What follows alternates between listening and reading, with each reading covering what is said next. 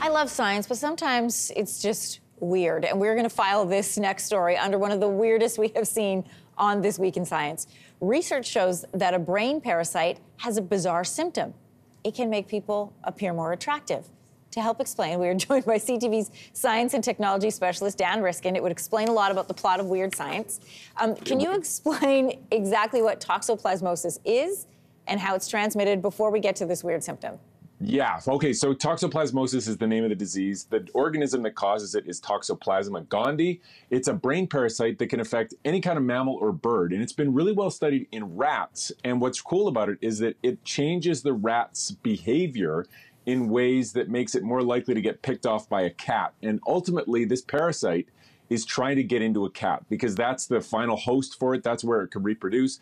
So when it gets into a bird or it gets into a rat or gets into other animals, even hyenas, you can see it change the behavior in certain ways that make it more likely to get into a cat.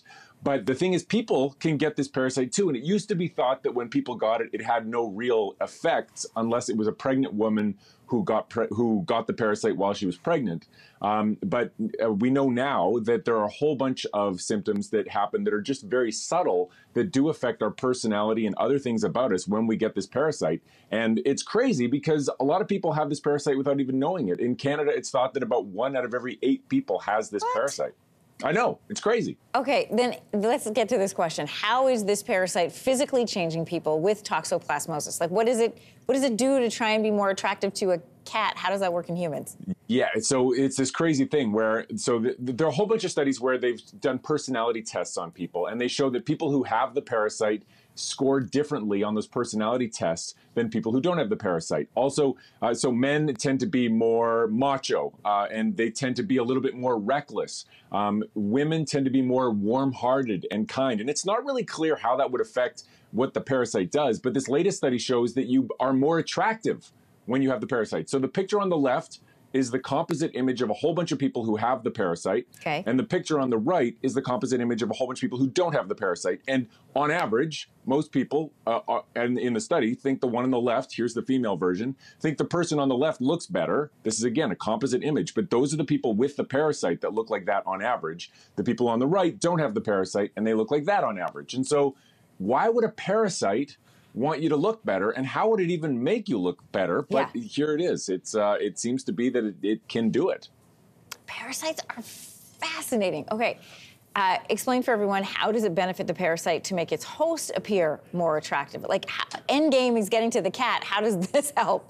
Right. Well, end game is getting to the cat, but on the way there, it's good to get into as many potential hosts as possible in the hopes that somebody's going to get picked off by a cat. Now, no human gets eaten by a house cat, but any cat will work. So if you think in evolutionary times, a lion or a tiger eating a human, that would work. And so for this parasite, its strategy is to get into as many people as possible. One of the ways this can spread, apparently, is through sexual transmission. So if you make the parasite, if the parasite makes you look better, you'll have more sex partners. And what they found in this study is that people who had the parasite, they had more sex partners in their past when they filled out a survey. And so it seems that either this parasite is better at getting into people who have more sex, or the parasite is changing their lives in such a way that they have more sex, which honestly, like, if you're going to get a parasite, it's not that bad, right? You're better looking and you're having more sex.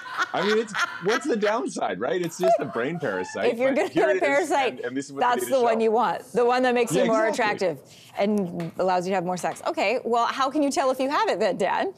Well, yeah. So, I mean, obviously, someone as good looking as you, it's just assumed, of course, that you must have a brain parasite. It's got to be the worst pickup line you could ever use, is to go up to somebody and say, you look so good, you must have a brain parasite.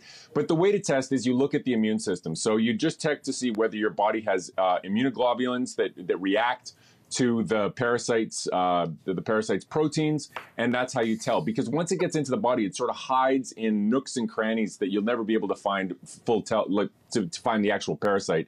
You just look at the immune response. And so it's a little bit like a COVID test in a lot of ways, where you look to see whether the immune system has seen it before.